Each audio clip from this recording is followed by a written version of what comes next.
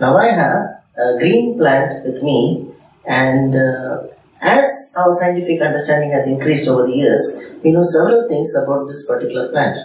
Now I know that this plant is green in color because it absorbs every single color from the visible spectrum of light inside and reflects or transmits only the green part of the spectrum, which means all the other colors are being utilized for some particular process, and we know that that particular process is a part of photosynthesis.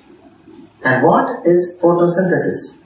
That understanding is what we are going to find out in this particular class. Now, coming back to this plant, what else do I know about this plant and my own relationship to this plant?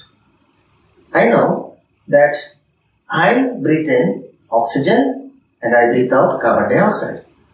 And I also know that this particular plant breathes in that carbon dioxide, uses it somehow and gives out oxygen which I can take in.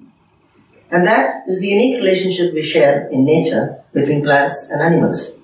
But how do plants utilize this particular carbon dioxide, light and water to produce energy for its own growth? That is what we are going to understand. But all of this understanding about myself, or in particular about the processes that are happening in this plant called photosynthesis, did not just come bursting out in one single day. It is the result of several experiments done by brilliant scientists like you. Yes, that is the result of several interesting experiments having been done. Now, you are quite familiar with a few experiments already. Some of those experiments involve the variegated leaf experiment, where you cover a part of the leaf with a black paper and you keep it out in the sun for some time, and you bring it back in and you take that leaf, test it for starch, and you will find out that you get starch in the places where you have not covered the leaves, and you do not get starch positive results for the parts where you have covered the leaves. Now that is one experiment which tells you that light somehow plays an important role in photosynthesis. Now that is one. Another experiment is where you can take a plant, a leaf, and put one leaf inside a tube containing potassium hydroxide, and the other leaf you leave it as such. Now what will happen? You leave it out in the sun, and after some time you break it in, test the leaves for starch. In this experiment we expose the entire plant to the sunlight, but that experiment tells us that carbon dioxide was somehow inhibited in the leaf which was dipped in potassium hydroxide, which absorbs the carbon dioxide, by the way. So that experiment tells us that carbon dioxide is essential for photosynthesis. So in the one experiment we learned that light is essential for photosynthesis. In the other experiment we learned that carbon dioxide is essential for photosynthesis. And both these experiments were testing for starch, which is the food product of the plant, which helps it to grow into this very nice, lovely looking plant. Now I will keep this plant aside and explain to you some of the other similar experiments which were done to prove the various factors responsible for photosynthesis, or some of the early experiments which were done, and those experiments are the ones which have led to our understanding of how photosynthesis really works. Okay, in the year 1770, one of the earliest experiments which started the pavement road for photosynthesis was done by a scientist called Joseph Priestley. Now, Priestley's experiments involved studying the role of air in sustaining life. What he did initially was he took a mouse and he took a candle. He lit the candle and he placed both the mouse and the lit candle inside a big bell jar. The bell jar is a very big glass jar, and there is absolutely no opening anywhere else. The bottom is closed, and that's it. It's an isolated system. After some time, he found that the candle was extinguished, and shortly thereafter, the mouse also suffocated and died. Now, why was this mouse sacrificed? Priestley summarized that somehow the air was being poisoned by either the mouse or the candle, And he conducted another series of experiments where, along with the mouse and the lit candle, he placed a mint plant. What happened was very interesting. In this experiment, the mouse did not die and the candle remained lit. Now, how did this happen? Well, what Priestley said was, at that particular time when Priestley was doing this experiment, he did not know that there was oxygen, there was carbon dioxide. We know all that today. But during that ancient time, they did not know. They only knew it as air. And Priestley summarized that somehow the presence of the plant was somehow purifying the damage done to the air by the mouse and the candle. And today we know what is really happening in that particular experiment. Today we can understand that the plant has actually removed the carbon dioxide exhaled by the mouse and given out oxygen which was consumed by the candle. And so the candle was lit and the mouse was alive. And we can understand that today. We can understand the exchange of gases that were probably taking place inside the bell jar experiment done by Priestley. But that was what Priestley told at that particular time. After a few years, another scientist by the name of Jan Ingenhousz did similar experiments to Priestley's, but he did that to prove that Priestley's experiments worked only under light. And what he did was, he did a similar experiment but with a very different experimental setup, and he did that with aquatic plants. And in that particular experiment, what Jan did was, he found out that this particular experiment did not work in the dark. And in the light, there was the presence of small bubbles on the surface of the leaves. And those gas bubbles were studied and found out to be oxygen molecules. And he found out that only the green parts of the plant were releasing these oxygen bubbles. And that happened only during the daytime. And this was an interesting revelation for us. After Jan Ingenhousz's experiment, another series of experiments after several years was done by another scientist. Along with Priestley and Jan, another scientist much later in 1854 by the name Julius von Schatz.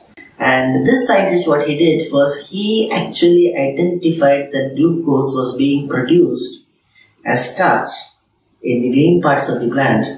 And he did this experiment in a very, very different way. What he did was, he took a plant and placed it in the light, and he took another plant and placed it in the dark condition, and he took the leaves from both the plants, he bleached them, and then he treated them with iodine. And when he treated them with iodine, if they have starch, the leaf would have turned black. And if there was no starch, then the leaf remains white. And this happened, the positive result showing the presence of starch happened in the plants which were exposed to sunlight. And this led to the conclusion that somehow the green parts of the plants were responsible for storing glucose. Much later, a scientist by the name of T.W. Engelmann did a few interesting experiments. Now what he did was very, very interesting, and it also tells you what I told you at the beginning of the class about the plant being green, absorbing all the colors of the spectrum and reflecting out green. Right? What he did was, he took a microscopic slide, a slide which you mount on a microscope. He took a glass slide and he placed a thin strip of an algae. An algae is a microscopic plant. We know that that algae does photosynthesis. In that, he introduced a culture of aerobic bacteria, bacteria which need oxygen to survive, or rather bacteria which need air to survive. Okay, so that was the environment. Now what he did was very, very interesting.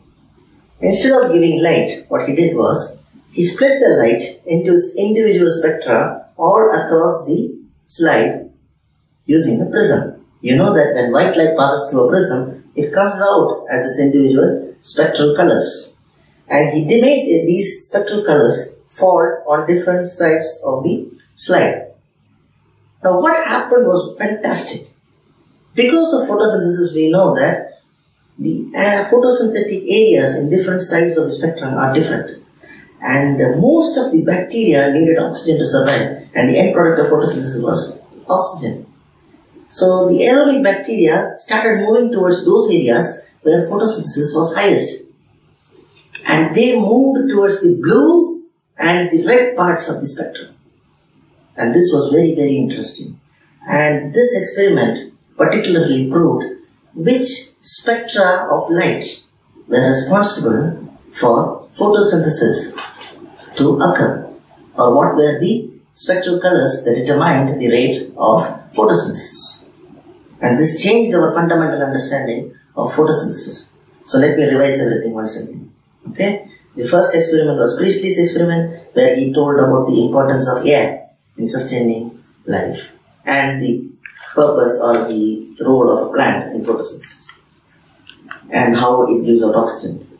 In the second experiment, Jan Ingenhouse, he proved that light is necessary for Priestley's experiment to work. In the next series of experiments, particularly the experiment by Julius, what he identified was there were these starch grains inside the green parts of the plant which were somehow responsible for glucose production. Now glucose is a monosaccharide and starch is a polysaccharide, and starch is the food product that the plant uses for its growth.